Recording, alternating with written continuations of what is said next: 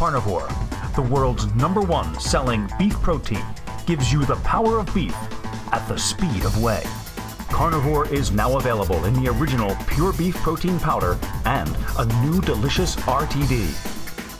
Also try Carnivore Mass, delicious carnivore bars, and new soft-baked carnivore brownies. To purchase Carnivore beef protein bodybuilding supplements, go to musclemeds.rx.com right now.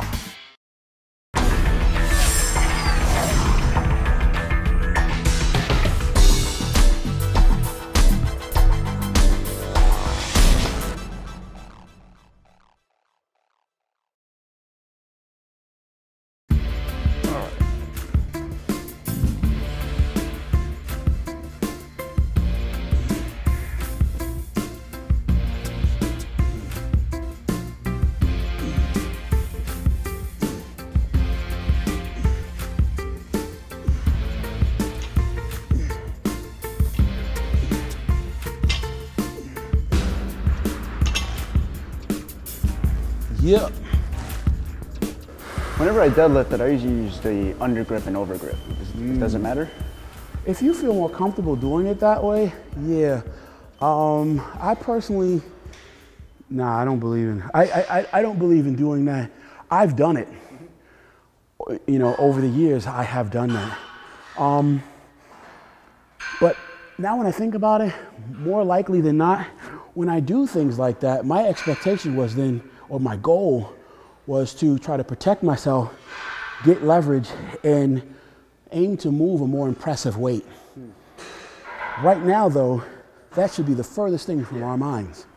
So now if we're talking about why are we doing this, when I do this, I'm thinking about my glutes, my hamstrings, my spinal erectors, and my lats, my back development that can be seen by the judges from where they're sitting. So for me, when I'm setting up to do this, if you can see me from the rear, when I set up to do this, I consciously started to become aware of these areas, my hamstrings, my glutes. If you notice, I sat down and I really allowed gravity to pull me down, pull my pelvis down closer to the floor. As I'm doing that, I'm taking an inventory of my glutes, of my hamstrings. This is different. Sitting up here is different from sitting down here. In order to be able to get down here, I have to contract my glutes. That means that I'm activating them, all right? So that means even before I pull this bar from the floor, I've taken an inventory of my body and my tools, my instrument. Does that make any sense? So as I come up off the floor, if I'm blasting up off the floor, I'm not just coming up off the floor just to pick up the weight, forget the weight. I'm not worried about the weight. What I'm thinking about though is my mind, my muscles. I'm trying to make connections with these specific, I'm not just trying to train my traps at this point. I'm trying to call command of my glutes, my hamstrings, my spinal erectors, everything going up. The benefit of this exercise is not just for the sake of trying to pull an impressive weight to show the world how strong you are. All right, so forget the weight, take the weight off of it right now. Let's walk into this realm of concentration. When I'm on stage as a bodybuilder, the first thing I've learned is to tense everything from the floor up. So right off the bat, when I'm doing this, this is not just a flashy movement, but what that is my ability to take my mind, become conscious of the floor underneath me, and flex my hamstring. Follow it up through my glute. My spinal erector, roll down. My abdominals allows me to contract my lower back. Take inventory of my lower lats up to my rear delts, my rhomboids, and my traps. So all of that, I don't just do when I'm on stage as a bodybuilder trying to show my physique there. I do this here as I am working to develop not only the control of these muscles, but also to develop these muscles. Does that make sense? So right now, if you ask me the difference between underhand and overhand, I'd say if the reason why we're doing underhand and overhand is to move a more impressive weight, then no, I'm not going to do that. It's not even a question or a conversation at all.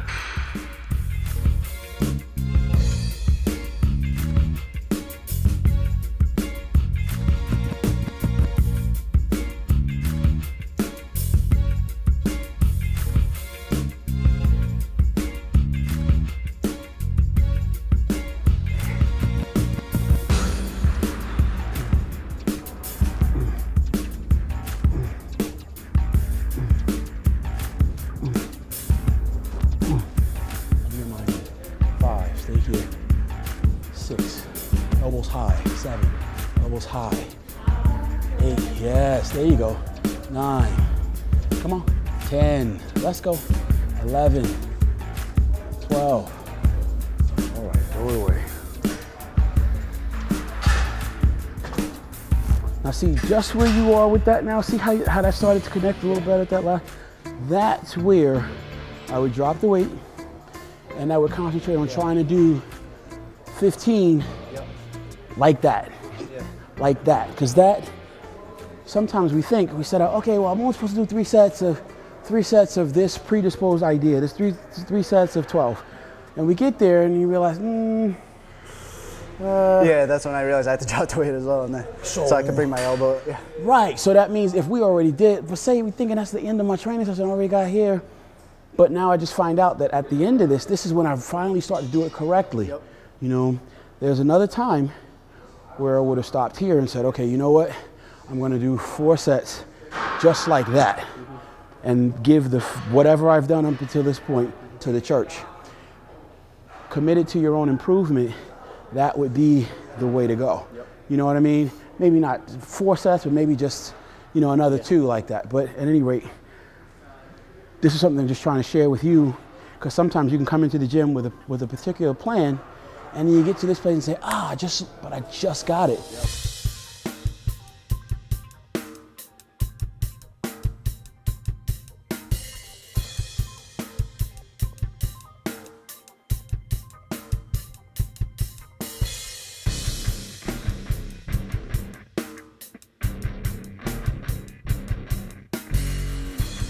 Now, I'm able to tweak this movement when I'm doing it naturally in order to kind of feel my way into what I want to feel. When I see you doing this, I see you using a lot of tricep, and I don't know how you feel.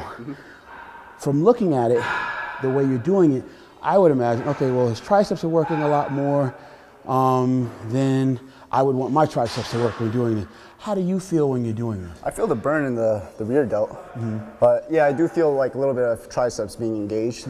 I guess, yeah, it's because I'm like kind of pushing forward. So I mean, I was also like trying to miss the mic. Can you feel it at all in your front delt and your lateral head of your delt at all? Yeah, I feel it more in the rear and a little bit up here than front. Okay. I mean, maybe it's because we engaged that more earlier, so it's a bit like warmed up, but. Okay. Because you know, there's a standard way of performing this exercise with an upright bench. I used to love, when I was a kid, I used to see Flex Magazine workout. Sean Ray and Boyer Cole and Anya Langer and Kevin Levrone, they would use these Smith machines.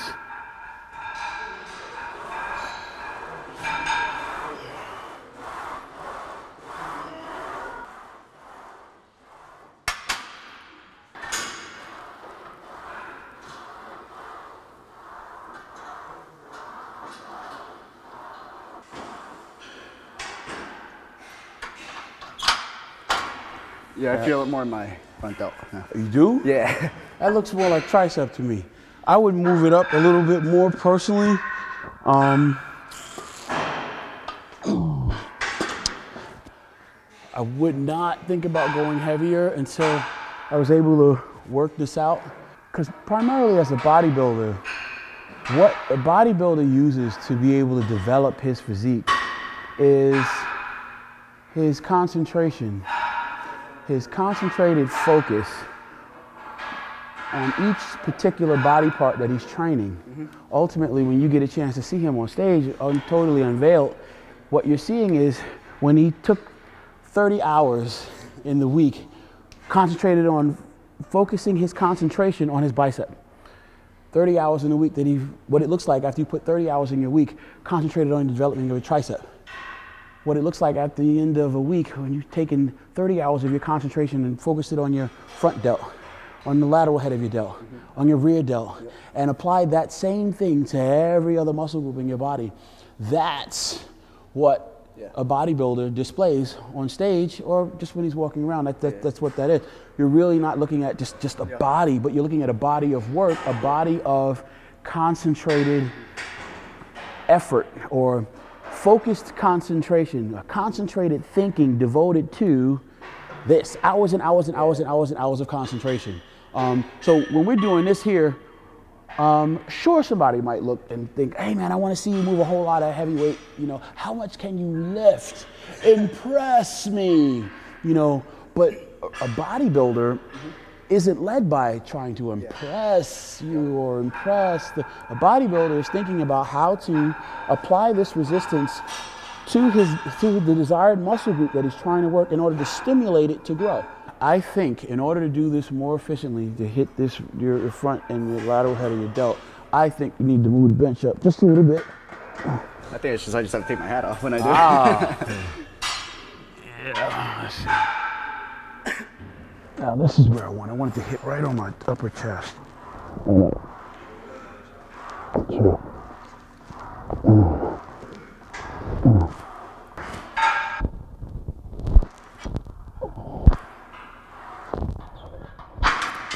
All right, and I feel like I got that.